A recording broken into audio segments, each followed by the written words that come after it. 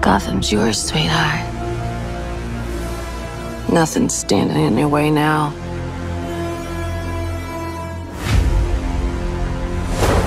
The Penguin is one of those shows that I think is just going to be seen as a sort of like archetype of how you do a show so brilliantly, and I really have to give it up first and foremost before we get into the ending to Lauren LeFranc, who is the showrunner of the show and just did an amazing and incredible job with it from beginning to end. Always captivated each episode. I was waiting to see where we were going next, and I've been watching it weekly. I just didn't know if I should do weekly episode recaps, but I did want to talk about the ending and the show as a whole and where do we go from here, right? Because that's a huge thing here. So I won't go throughout the whole season or even most of the episode because I feel like you've been caught up, and I'm trying to not really make these videos too long where I'm just recapping things anymore. Let's just get straight into the ending, right? So pretty much what we saw this show like really is about Oswald becoming the Penguin that we know from the comics, right? The kingpin, the one that runs everything in Gotham. And we saw that his whole transition into power was really fueled by wanting his mother's approval or love, for him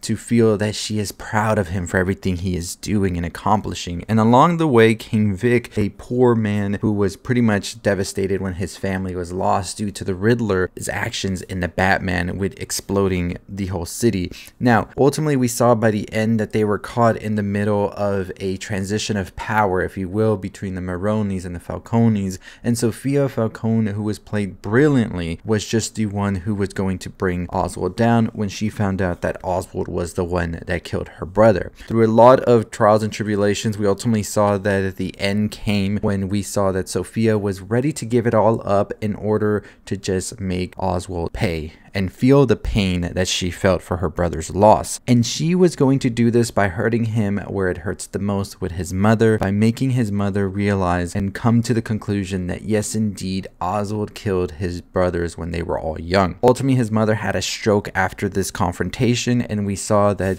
she will now just be in a vegetative state. But Oswald and Vic ultimately get gangs to turn on one another and all work for Oswald by the end of it. And then we see Sophia gets thrown into the wolves, if you will, by Oswald as he frames her for everything that's happened, from Salvatore Maroni's death to the explosions and all of the other crimes. And now she is thrown back into Arkham, where she was at the beginning of the show. And Oswald has ascended to the top, and on the way to the top, he has killed Vic because he says he doesn't need any more family or to feel anything anymore, because this is the next step, next level. And we see as Oswald's now in that penthouse he promised his mother at the beginning of the show, but she is in a vegetative state, but she's still looking out the window, right? And we see that Eve is back in Oswald's life, who I thought Eve was gonna not really make it back because of everything that happened between her and Sophia, and her telling Sophia where he was keeping his mother. But we see Eve is back and is now being paid to just pretend to be Oswald's mother and tell him how proud she is of him,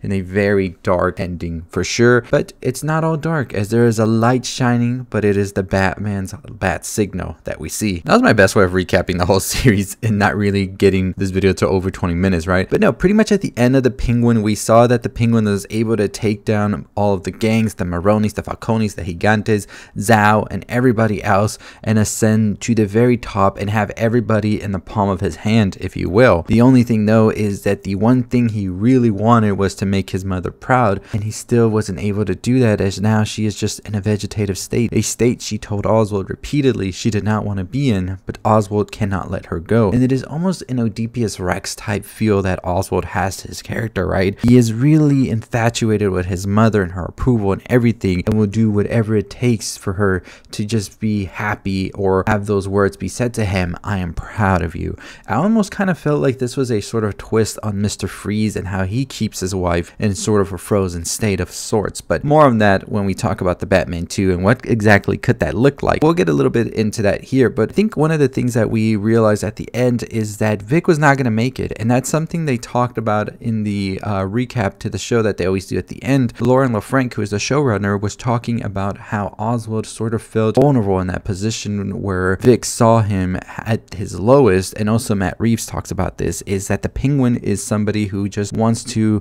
sort of cut all of those strings. He knows that in order for him to become the ruthless and maniacal like leader of Gotham, he has to let go of anything that brings him down, and what brings him down is these feelings. So he had to let go of all of those feelings, and really Vic was the last one. His mother's not really there anymore. He's lost pretty much everybody close around him, and now he thinks to himself, well, you know, I can't have myself come down like this anymore, and I'm starting to care for this kid a little bit. I think I need to take him out. And we saw that Vic ultimately was taken out. I was hoping we see Vic in the Batman too, but that's not the case. Now, I think something that's interesting to note here as well is that there is a lot being set up here, because Sophia goes into Arkham Asylum, right? But then she gets a card, a letter from her half-sister, Selina Kyle, which we found out was her half-sister in the Batman, when we found out that Selina Kyle's father was actually the Falcone head, which was a very interesting twist to have. Now, we don't really know what the letter says or what is implied, but I could expect to see Sophia Falcone be a part of the Batman in some capacity. Hopefully we'll see what that means, and I also think that that definitely sets up more for the Penguin 2, which is apparently going to happen. And I'm very curious to how exactly a Selina Kyle and Sophia Falcone like team up would look like, right? Especially with the ending of the Batman and everything. I think that we could definitely see that this is going to create a lot more, I would say, drama, a lot more tension throughout the city, right? Because Oswald seems to feel like they're at the top and that no one's going to come for them. But at the end of the show, we do see that there is indeed a bat signal saying, well, maybe it's not going to be that easy. And we'll get to that bat signal in a bit. And also, apparently, Batman almost made a cameo. But let's talk about some of the things that LeFranc said about the ending, how it was sort of foreshadowed at the beginning as well. She says, everything that I put in the first episode, I put purposefully knowing where we were going. Ultimately wanted to have Oz kill Vic by strangling him on the same park bench where they once shared slushies in the premiere, which she calls suicide slushies.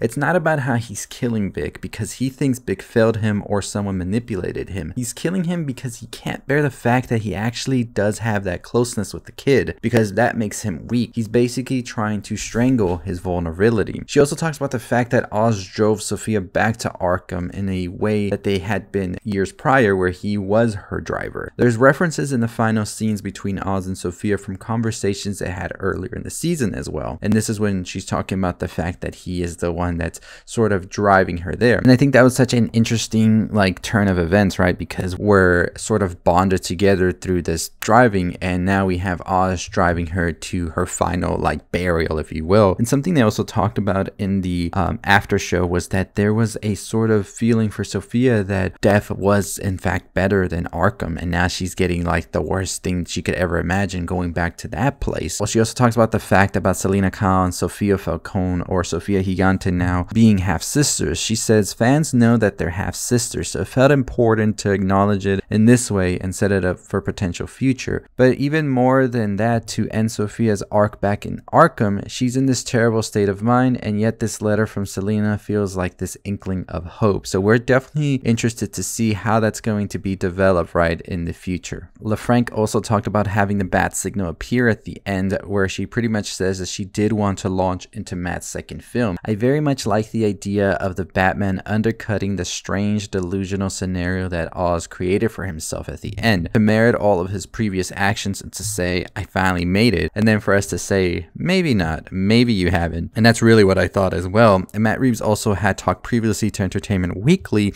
to talk about how this sort of sets up the next Batman film by saying, we're kind of flicking you at the end to say the story's not over. The idea that Oz and these characters could be on a collision course at some point with Batman, that's of course out there. So we wanted to leave you with some sense of that without overshadowing it, that this is really the completion of the story. Earlier on, there were some reports apparently that there was going to be a show centered on Barry Keoghan's Joker for the next HBO series. However, they've pretty much said that they can't say what the exact timeline is yet, or really give any like confirmation to that. We're leaving Oz and Gotham in a state where the city is still trying to heal itself from what happened. It's also a time, as you see what goes on with Vic and Crown Point, where the city's deeply wounded. As we're entering the movie, all of that stuff is still broiling. The repercussions of what happened as a result of the last movie and what happened during this gang war are very much the table setter for the way we're entering into the Batman Part 2. And so speaking of Batman, there was this idea that we would have a Batman cameo, apparently according to Matt Reeves, who goes on to say, over the course of writing the season, we discussed many times whether or not there might be some cross through that would feel earned. We tried a few different ideas conceptually, nothing that was ever written ultimately, but nothing seemed quite to gel in a way that felt earned. They also said that there was a scene they were thinking about where Batman shows up in front of Vic,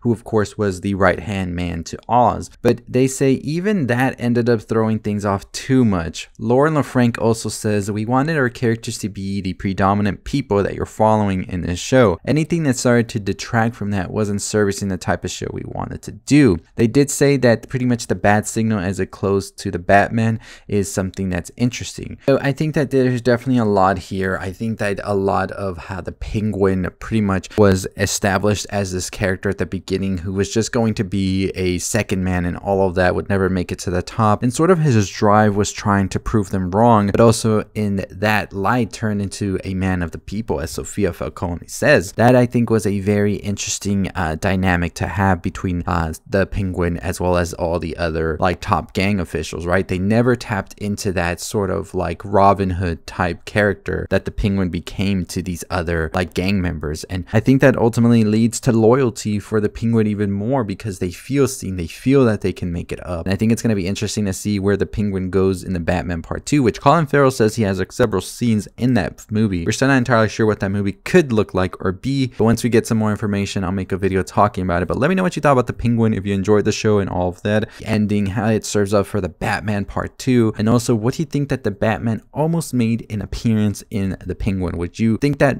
would have distracted you from the show, or do you think it was necessary? I don't know. I just felt like we would have seen the Batman at some point, especially with everything going on, those big explosions and all that, but I still understand why they didn't put the Batman. I feel like it would have taken away from it, and I still think the show is great and brilliant without the Batman, so we'll see. Anyways, follow us for more on the things you love. If you want to talk more theories about the Penguin, I do want to talk about what a potential season 2 could look like. That'll probably come out later this week, but I'm still very excited. We got a new HBO show coming out this weekend, which is Doom Prophecy, which I'm excited about.